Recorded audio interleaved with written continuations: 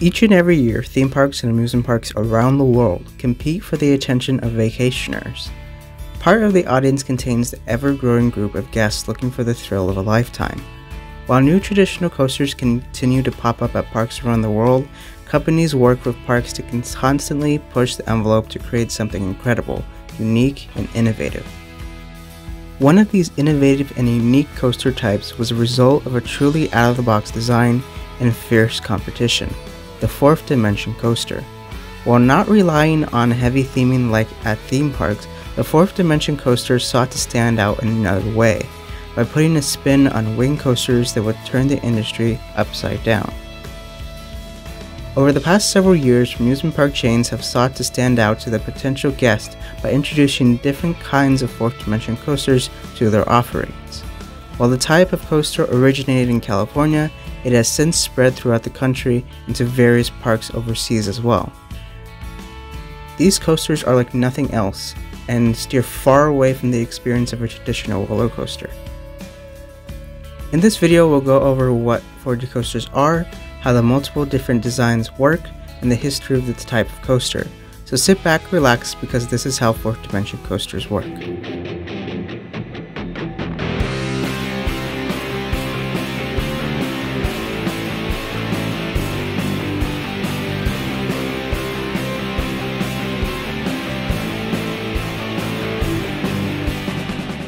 4D coasters are often large coasters that traverse a track like normal traditional coasters have for many years.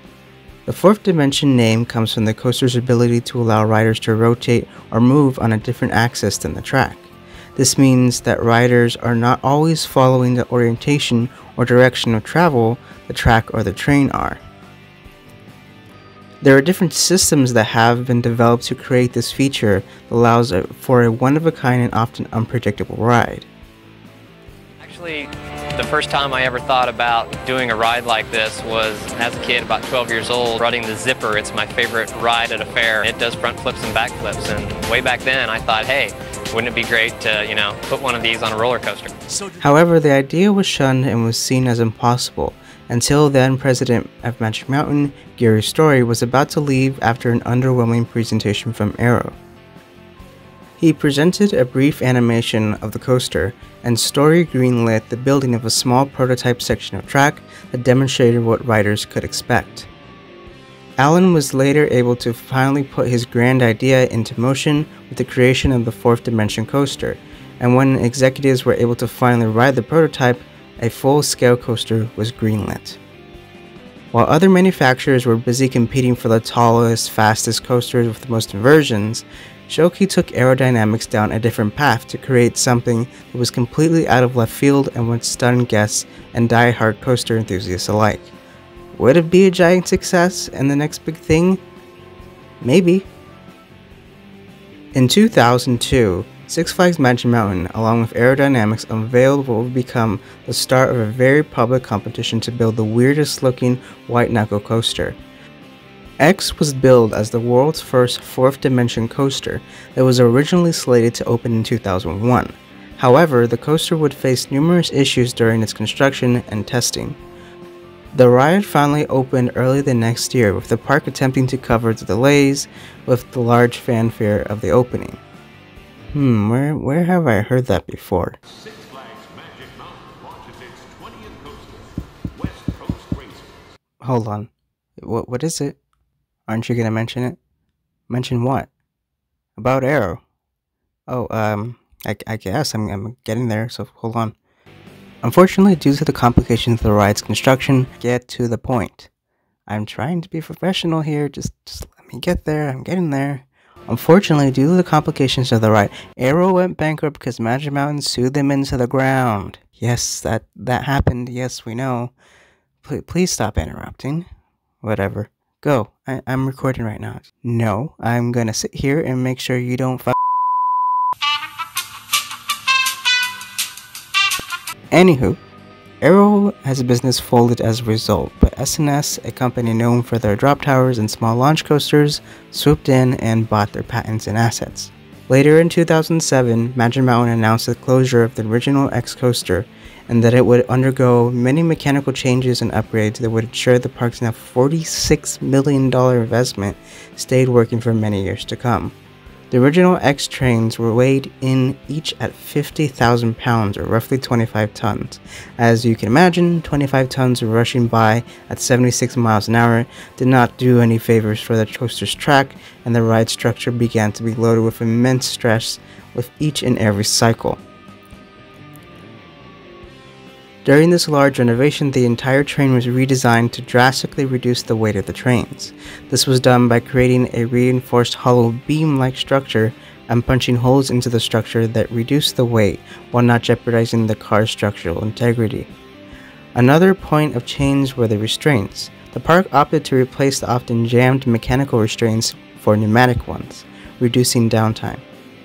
The most notable addition was that the park opted to add onboard audio to each seat and each train. A zero car was utilized and audio equipment was stacked and bolted to it. The train charges in the station through batteries that are scattered throughout the train, and cars are fed their audio cables back to each seat. The fourth dimension coaster made by aerodynamics seems complicated from a broad view, but it's actually rather simple in mechanics.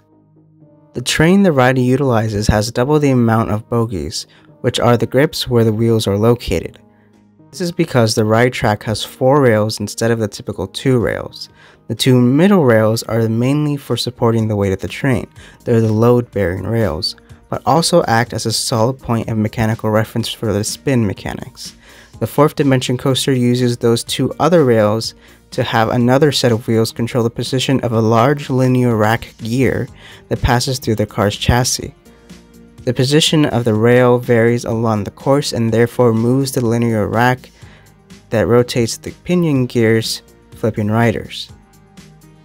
This function and the train's ability to act as an inverted coaster where the track is above you and transition back to a normal coaster means that the rotations can position riders upside down, right side up, backwards, forwards. They can even be traveling backwards while being upside down, and more. The ride experience is enhanced through the spin mechanics by leaving the station with riders facing backwards. Instead of seeing the lift hill, riders face the other way as they enjoy the view and the idea that they can't see where the drop is, while the onboard audio revs riders up, heightening their fears. After disengaging from the lift, the seats are rotated to face downwards as riders plummet more than 200 feet straight down. I'm recording. I just told you earlier. Why are you back here? Don't worry, it's about what you just said. Okay, what about it? The drop is actually 88.5 degrees, so you're wrong. Does it really matter though? I mean, it's practically straight down. You sake so much on that ride that it might as well make up the extra bit. Wait. So you're saying exterior is rough? Oh, the people are gonna hate on you. You just wait. You look in those comments right now. Ooh, X2 is the greatest ride in the world. You better watch it. In the theme park and amusement park ride industry, unique ride designs and concepts are often improved upon by competitors in an attempt to outsell each other. The fourth dimension coaster was no different. Just a few years after the premiere of the Aerodynamics 4th Dimension coaster and the fall of the company as a whole, Intamin released a concept of an interestingly similar compact coaster dubbed Ds Axman. This coaster took a direct aim at the market of the 4th Dimension coaster sold by Aerodynamics, seeking to offer parks a compact, reliable, and inexpensive alternative to the large behemoth of a ride Aero offered. This new 4D coaster also sought to solve many of the physical and mechanical issues of the ride. The Axman kept the ride compact by keeping the layout to a flat vertical plane while the track dives underneath itself, while still keeping riders on the left and on the right of the track. Intamin's design also carefully sidesteps Aero's patented design by introducing out-of-control spins, something the company sought to push as a more thrilling and marketable feature for parks and their guests. The ride positioned 2 riders on each side of a vehicle with the axis of rotation lying just behind the riders in the center. There are 2 areas for 4 riders on each side of the car for 8 riders per car. The car and the seats rotate freely of each other and are not controlled by any additional track or rail, but can be moderately controlled with a dampener by the ride operator. This means that, depending on the weight distribution of those on board, riders could be in for a mild number of flips or crazy flips due to one side being heavier. In the station, there are 2 loading sides for riders, and the car is mechanically kept from rotating via a small wheel and push rail. When the car begins to ascend up the lift, the seats are no longer prevented from rotating, and the riders can get an idea of how off balance their seats are. Once the car disengages with the lift, a small dip begins to rock the seats as the car makes its way to the edge of the track, where it then dives underneath itself, forcefully flipping riders. The layout consists of either a single Raven turn or 2 Raven turns and a short brake run and an additional hill. Both layouts pull out of the Raven turn into a fishhook shaped hill, where the other side is the magnetic brake run.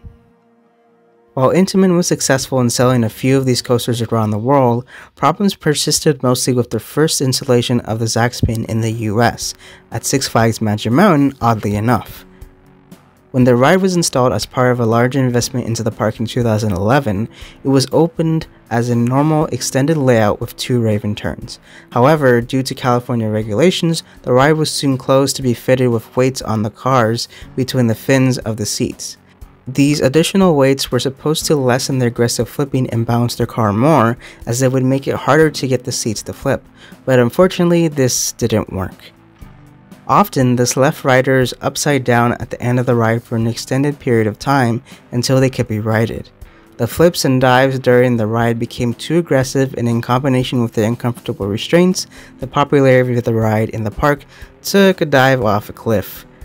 Toward the end of its stay at Magic Mountain, many complained of injuries and violent movements on the ride, and one rider eventually sued the park for it. While we don't know if this played a role in the infamy of the ride, no other Axmans have been sold since. Personally, I rode this ride in its final months and was one of only 10 people in line on a summer evening. While I can't judge the Axmans overseas, this one was just downright awful. You could say that it felt like skydiving with a pallet of bricks, and that it was just overly aggressive and took away from the experience, and that there was no fun in riding it. It was just painful. Painful like listening to your videos? Get out. Why are you still here? I'm gonna introduce the next ride. No, you're not. That's my job. It's the big one. Stop. It's the clone of the decade. Stop. The SNS 40 free spin. Why do I put up with this? As I said, the SNS 40 free spin was the next in line of new 40 coasters, but SNS was making it this time because they actually had the rights to use Arrow's patents and idea. However, they didn't opt to make another 4th Dimension coaster, and actually discontinued the Arrow-designed 4th Dimension coaster after 2 other installations. Instead, they decided to take direct aim at Intamin by taking into account the issues the Axmans had and improving on them. Like before, SNS created a small test track for customers to ride, and in 2015, Six Flags Fiesta Texas introduced Batman the Ride, the first 4D free-fly coaster from SNS. The new take on the Axman would be the taller, longer, and better version of the long-hated Axman. The ride works in a very similar way to the Axmans, but solved a lot of its issues.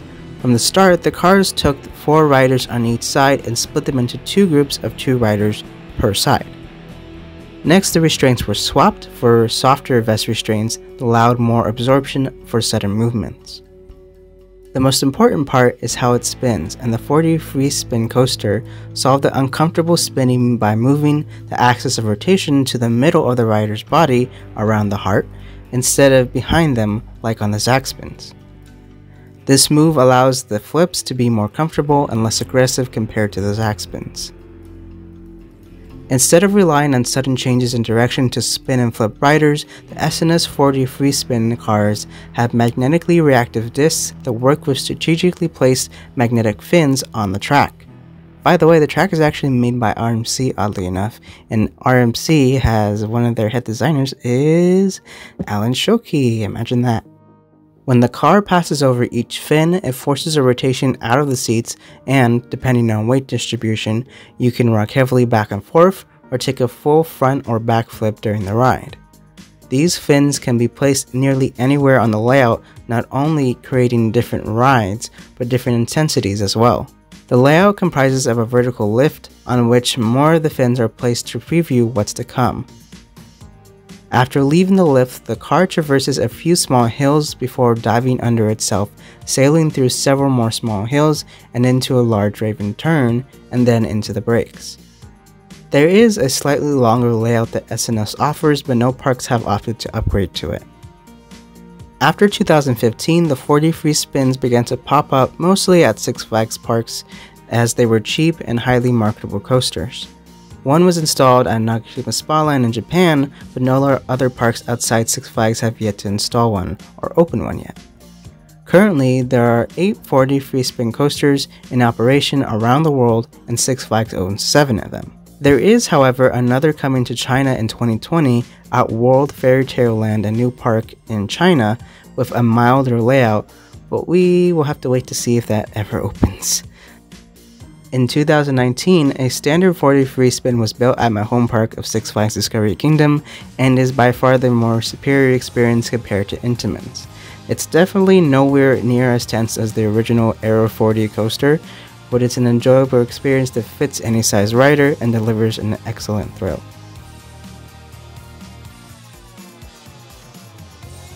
With the large success of the SNS 4D free spin, Intamin responded by doing what they do best and copying pretty much everything the SNS did. Their new Axman has modified seats, a very familiar layout, and apparently a launched lift hill. Oh boy. Intamin has been unsuccessful at securing a single buyer for this new version of the Axman, so it's safe to say that SNS has definitely won this battle. Green Lantern First Flight at Six Flags Magic Mountain was actually removed in late 2019 and will be relocated to La Ronde with new track.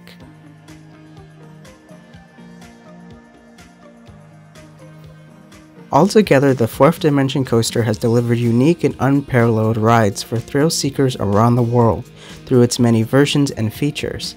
The technology works in unison to create a white-knuckle thrilling adventure that has amazed and blown away millions and will continue to do so for decades to come. I hope you've enjoyed this informational dive into the inner workings of 4D coasters. We create these videos to showcase the awe-inspiring technology and engineering that goes into creating the rides we yell our heads off on daily. Thank you for joining us, and we hope we've inspired your curiosity through technology and engineering. Be sure to check out our playlist of other How It Works videos in the iCard above, featuring many of your favorite rides from around the world. We make educational ride models, and the links to our social media where you can find additional coverage are below. If you enjoyed this video and would like to support us and get early access to these videos, you can visit my Patreon, a link for which is also below. 5 numbered gears were hidden within this video. If you spotted all 5 of them, comment below the combined code and you'll get a shout out in the next video. A special congrats to Henry Kent and Coaster Dave who found all 5 gears in the last video. Once again, thank you so much for watching and subscribing. Welcome to Amusement Labs, and we'll see you in the parks.